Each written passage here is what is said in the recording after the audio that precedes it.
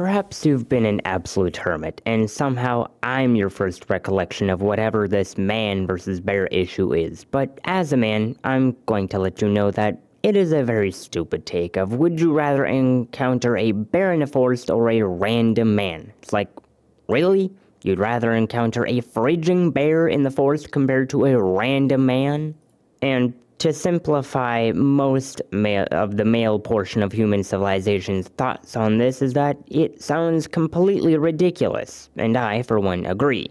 But I thought about how this whole scenario is even possible, because the scenario goes completely over the head of human preservation, and I think that I have been able to rationalize this whole scenario to where it actually makes sense. But let me first show you a few clips of this whole thing, and I want you, before I say my thoughts, to try and rationalize what these ladies are saying and why they're saying what they're saying, because I promise that it actually makes sense on the whole.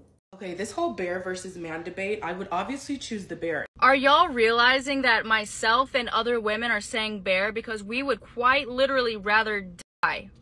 And then we have some people saying, well, not all bears, just because one bear did it doesn't mean that all bears would do it. You shouldn't be scared of all bears. Let's get a lineup of bears and you show me which one I should be scared of. On TikTok right now, women are responding to the question, would you rather encounter a bear or a man while alone in the woods? And most women are saying that they would rather encounter a bear because they believe they are safer in the presence of a bear. I choose the bear. And I would choose the bear over and over again. Even if I was mauled by a bear, I would still choose the bear. Here are some of the shocking comments that we received on our man versus bear video. Bears won't chain me up in a basement for 20 years. You know what to expect from a bear. If I get attacked by a bear, people would believe me. The worst a bear will do is unalive you. Now, something that I've done to rationalize this is take it as a political statement. And the reason for that is because now this is a suspicion, but somehow I doubt that the suspicion is wrong. You typically hear this man-hating type of rhetoric from more left-wing people.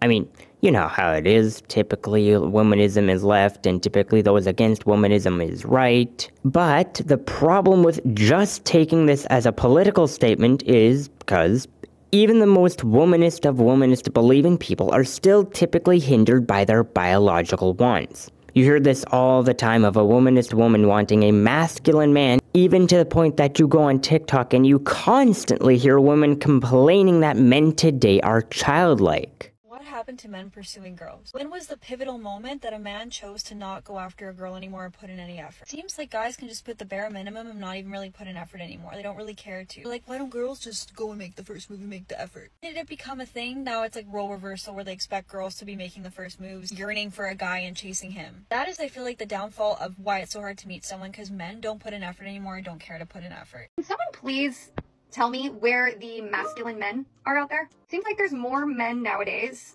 that want to be the woman in the relationship. What happened to the chivalrous man? They're far and few between. If you are them, where do we find you? It's not at the local Home Depot. I've seen that trend. Like, oh, go find your man at Home Depot. No, the guy that's there on a Saturday morning is there because his wife sent him there to get the shit to work on a project. Maybe I can find you at Costco in the meat market. But literally, what happened to the masculine men? Where do I find you?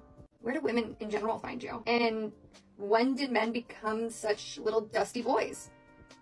All right, rant over. Do you want to know one of the saddest realizations I recently had? Was that as a liberal woman, it is really hard to find a man who's willing to play the more traditional masculine role in the relationship in today's day and age, who is not a conservative.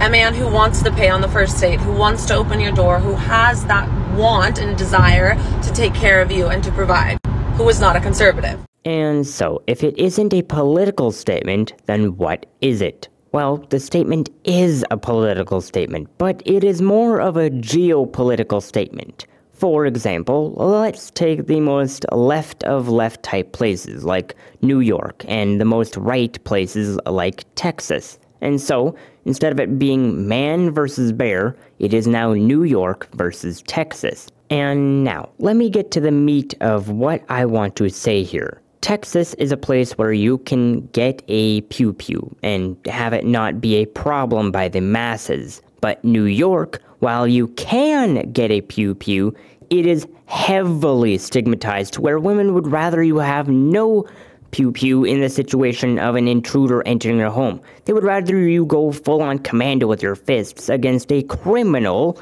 who is already doing illegal stuff, so who knows what other illegal things they may be doing. And now, let's get to the mashed potatoes of what I'm saying here, because I'm making a full-on spread of properly cooked food here. The steak was made with some garlic and rosemary while basted in butter, and now the potatoes are being sieved for the absolutely most fluffy meal ever. Though, to continue, we have Texas, where you use the equalizer.